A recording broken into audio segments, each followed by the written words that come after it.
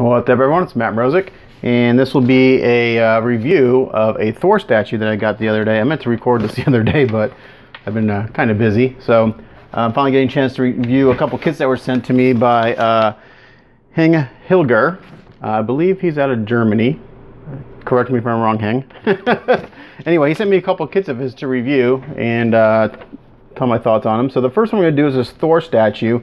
And I actually saw this kit pop up on my feed a little while ago, and it's a cool sculpt. It's a classic Thor looking sculpt, and it's after he saw my quarter scale Thor paint up. He asked me if I would review a kit for him. I said yeah, sure. So he sent me one, and the first thing you get is a parts checklist. I got all my parts, and basically this kit is limited to 49, and I think, I'm not sure, I'll have to look at the bottom, but you get one of 49 kits, and it's random numbers. It's not like he shipped them out in order 1 through whatever, so I forget what number I have. I'll have to look at it. 22 pieces. I would say the scale is roughly 1/6. You know, I don't know an exact height. And but let's look at the parts. So the first one on the list is the helmet. I have everything in the box down here. I've already looked at everything, and for the most part, it's really good. I have a few comments, but nothing really bad. Oh, and the price of this kit is, I have notes over here. The kit is $145 and the shipping is $40, so $185 altogether for this kit. And for my initial view, I think that's a good price for what you get. You get a lot of resin, and it's a cool sculpt.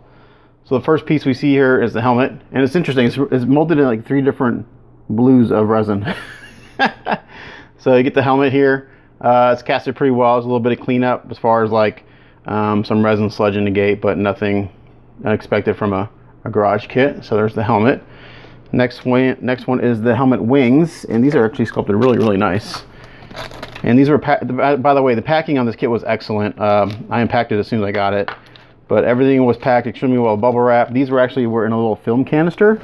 For all of you youngins who don't know what film is, it's what we used to shoot pictures with, and it came in things like this called the film canister. Here are the little wings that go on each side of the helmet, and these are casted beautifully. There's really no cleanup. A little bit of a seam line, but nothing major, and they'll peg right into here. The one thing I noticed on this kit is that a lot of the pegs and stuff will need some cleanup in order for things to fit, but that's nothing, again, to be unexpected from a garage kit. So nice 2 wings that go on the helmet, and then we have the head. Now, my one crit really of this kit is the engineering. It's interesting how this goes together.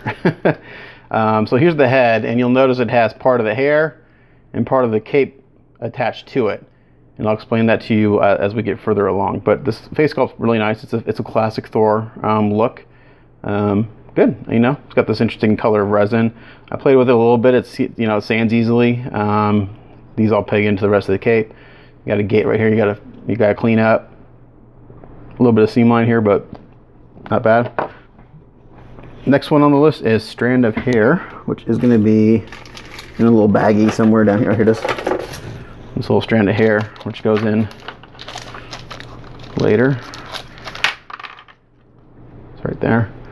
Again, nicely sculpted. Casting's done pretty well. We'll get to those later. Those are down the list. Let's see, then we have the cape pin, 2 cape pins, and these are the ones that will go over his shoulders.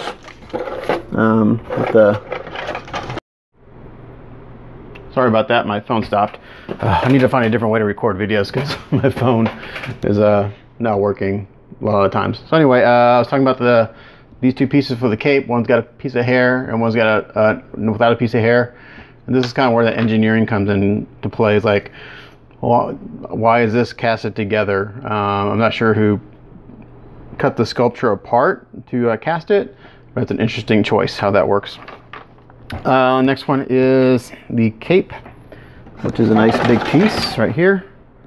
1 solid piece, a little bit of cleanup on the edges here. And he does say this is for skill level 3, so he's not saying that this kit is going to go together without work. So but it's pretty good quality. I mean, the resin seems nice, the casting is sharp. It's like any other garage kit. There's seam lines and gates you got to take care of, and this is another question of the engineering that comes into play, is how this goes together. with the head and everything right there. So I'll try to dry fit this a little bit. I can't do a whole lot of dry fitting because I haven't cleaned anything up yet, but I'll kind of show how it goes together. And then the body, which is one big solid piece right here. This is color number 2. For the most part, this casting is good. There's a decent step right here that'll have to be taken care of, which isn't that big of a deal, honestly, because this piece doesn't have a ton of detail. It's pretty simple. Like I said, it's a classic Thor, so there's not a ton of intricate detail, so I'm not really too worried about that step there. Normally I would be if there was a lot of intricate detail, because that would all have to get sanded out and resculpted, but with it being as simple as it is, I'm not too concerned about it, but it is there. So that's not a seam line, that's a little bit of a step where the mold slipped or something. Actually, you can tell exactly how it slipped because the step on this side goes one way and it's the same way on this way, so you can tell that the whole mold's kind of slipped like this way a little bit during casting. But again, it's not that big of a deal on this one because it's a pretty simple sculpt. Arm. Here it is. Again, I like the detail. I like this kind of cloth detail they put into to the fabric and stuff. A little bit of cleanup in here in the fingernails. We gotta get in there with a little chisel and dig some of that resin and sludge out. But a seam line or a mold line to deal with there. Pretty good sized gate right here that I have to take care of to put it on. So that's why I can't do a lot of dry fitting. But a little bit of Dremel and I'll take it off in a couple seconds. And then you get an arm with part of the hammer right there. It's only the first bubble I've seen is right there in the hammer. Bubbles are no big deal. Again, looks pretty good. A little bit of cleanup. Shirt, back, shirt, front. Or skirt, sorry, skirt, front and back. So here's the front and the back at the side of the skirt. Those look really nice. Again, I tried to fit this a little bit earlier, but without doing any cleanup, I can't fit a whole lot of it together right now. We got the 2 boots. One has got a rock and one doesn't have a rock. Right there. Again, a little bit of step in the boot here. But it's interesting, it's not as drastic towards the top, just towards the bottom here, but again, it's pretty simple, so that'll sand out easily. This is casted pretty well right here, just a mold line to deal with. And then we have the little discs that go on the side of the boots right here. We got 4 of them. And then you got the hammer, head of the hammer right here, which looks really nice. It's got the nice inscription there. And then a simple base right here. And I've got kit number 9, 49. So let me kind of show you how this goes together a little bit. Again, I'm able to put a whole lot together because I haven't done any cleanup yet, but I can kind of give you the idea of how it goes together. So, and I'll put a link to Heng's Facebook page, and I believe he's painted one of these up already. I'll try to find pictures of that and post it so you can get an idea of what he looks like when he's done. Like I said, it's a cool statue. I like the sculpt of it. It's a classic Thor look. It's not like the one I just did where it's a little more like modernized. So basically his pose is he's got this foot up on the rock like this and one down on the ground. Those I can kind of fit together pretty easily. Just like that. Those actually fit really well. Just like that. Okay. Let's get some more light on them. Here we go. And so what I'm going to do, so you see how that goes together. I'm going to take those off, and the little discs go on the side of the boot. Pretty self-explanatory. So I'm going to take this off and put it to the side because I won't. Oh, and there's also the wristband that goes on the hammer. It's in there too. Then the cape, the way the cape works, or not the cape, the kind of his clothing. This will peg into here, and I have a feeling once I clean this up, it'll fit in there really, really nice. I may have to take a little heat to it to bend it, but that's nothing I'm not used to. But it looks like it wants to go in there pretty well. But that's really nice. And then the back piece will peg into here. And again, same thing here. I think once I clean up this edge and get in there with a little bit of a hair dryer, like it wants to go in there, but again, I haven't cleaned up this edge. I think it'll go in there pretty smoothly. So those go in there that way. Let's see, this arm right here is with his hammer, and he's got it up in the air. And again, I haven't cleaned up, so I won't be able to put it in there too well. Let's see, it goes up like this. How's it going there? Oh no, it goes like this, I think. How's this going there? Nope, sorry, it goes down. It comes down like this. I go in the completely wrong way. Again, once I clean that peg up, it'll go in there really nicely. But I haven't cleaned any of the gates up. But once that's cleaned up, I think it'll fit really nicely. And his other arm, that's why I was confused. His other arm is kind of pointing. So that one goes like that. And this one goes like, okay, like that. Okay, sorry. For some reason I thought one arm went up for some reason, but they don't. Anyway, it's like this. And again, the skate's not cleaned up on the camera right or to his left arm, so it won't go in, but I think once it's cleaned up, it'll go in there. So just like that. And then the hammer goes on the thing pretty. Now this is where I question the engineering. So in order to put this guy together, you have to paint the body first. Then you have to paint the head in this part. And then put that together, okay?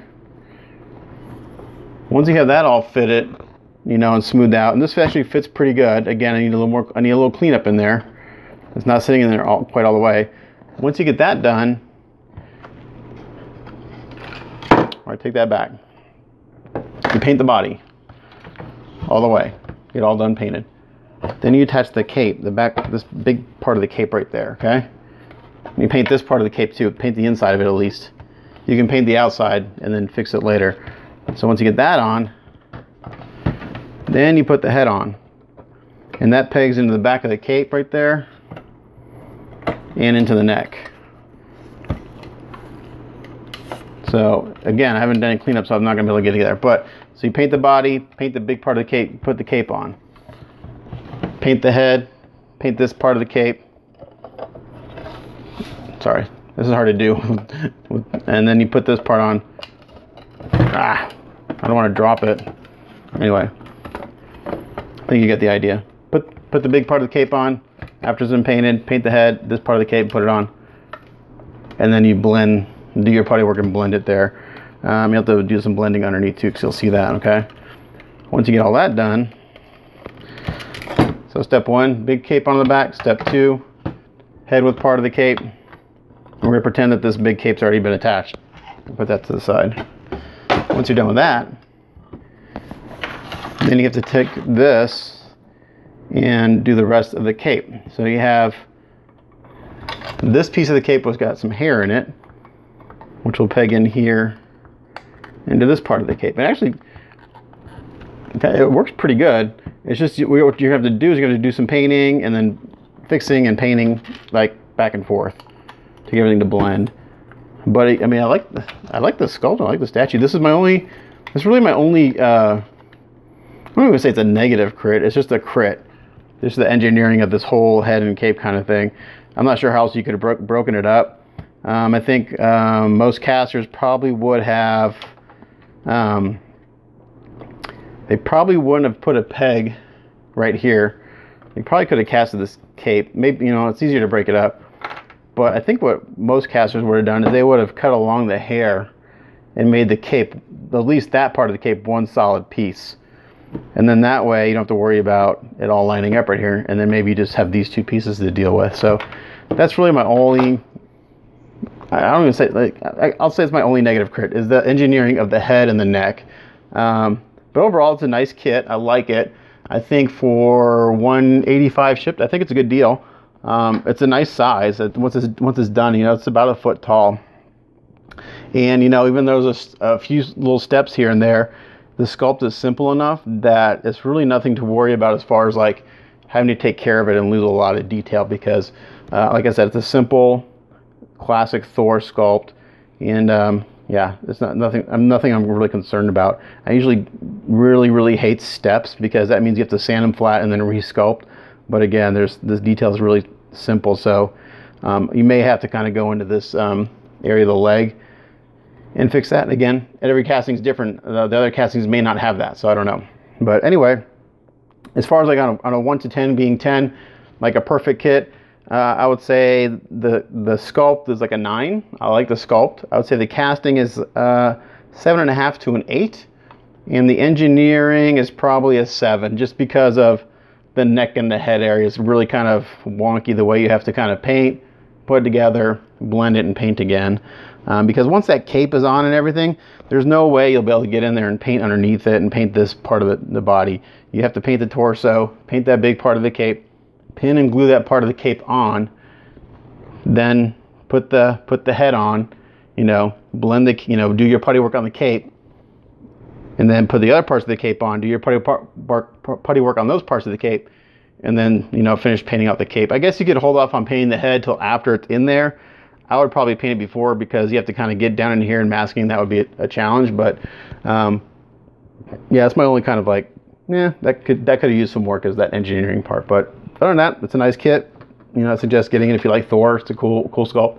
And again, I'll put a link down below in the video to how to contact them and how to order one if you're interested. But again, as always, thanks for watching. It's Matt Mrozik. I'll catch you guys next time. Bye.